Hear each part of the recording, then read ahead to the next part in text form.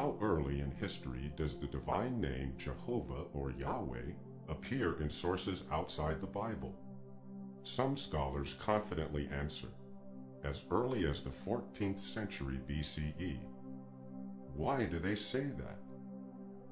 By about the year 1370 BCE, the Egyptians had conquered many lands.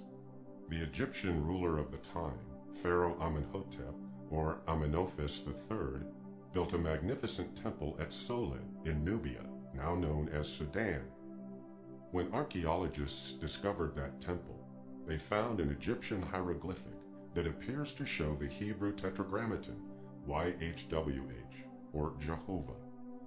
That engraving is older by 500 years than the famous Moabite stone, previously the oldest known occurrence of God's name. Why does the name of the God of the Bible seem to be engraved in an Egyptian temple?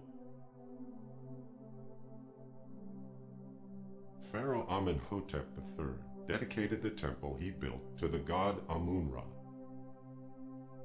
The temple was about 400 feet long and stood on the west bank of the Nile River. Hieroglyphics decorating the bases of columns in one of its halls list the names of territories that Amenhotep claimed to have subjugated. Each territory is represented by a prisoner, his hands tied behind his back, and bearing a shield upon which the name of his land or people is inscribed. The lands of a number of the so-called SHASU or SHOSU people figure among those hieroglyphics. Who were the SHASU people? SHASU was the generic name that the Egyptians gave to the Bedouin, despised tribes who lived beyond the eastern border of Egypt. The lands of the SHASU covered southern Palestine, southern Transjordan, and Sinai. Some researchers say that the lands described as belonging to the SHASU extended as far north as Lebanon and Syria. The list of subjugated lands displayed at Soleb includes one that has variously been read Yahweh in the Shosu land, the Shasu land of Yahu, or land of the Shasu YHW. Egyptologist Jean Leclanc says that the name that appears inscribed in the shield at Soleb corresponds to the tetragram of the God of the Bible, YHWH. Most scholars believe that the name Jahu, Yahu, or Yahweh in this and similar contexts must refer to a place or a district. Scholar Shmuel Ahitov says that the inscription identifies the wandering area of the clan of the worshippers of Yahu, the God of Israel. If his conclusion is correct, the place name would be just one of several ancient Semitic examples that identify both a locality and its god. Another example is Assur, which identifies the land of Assyria and its supreme deity.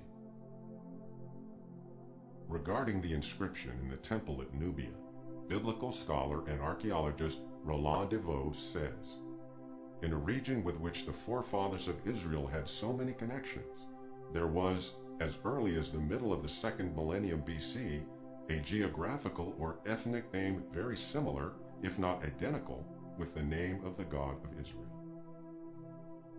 A name still revered. Soleb is not the only place in Nubia where the name Yahweh appears in Egyptian hieroglyphics. What appear to be copies of the Soleb list are found also in temples of Ramses II at Amara West and at Aqsa. In the Amara listing, the hieroglyphic for Yahweh in the Shosu land appears close to those for other Shosu territories, thought to be Seir and Laban. The Bible associates those areas with southern Palestine, Edom, and Sinai.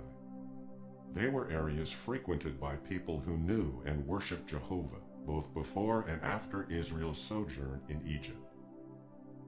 Unlike the names of other gods that appear in ancient inscriptions, the name of the God of the Bible, Jehovah, is still widely used and revered.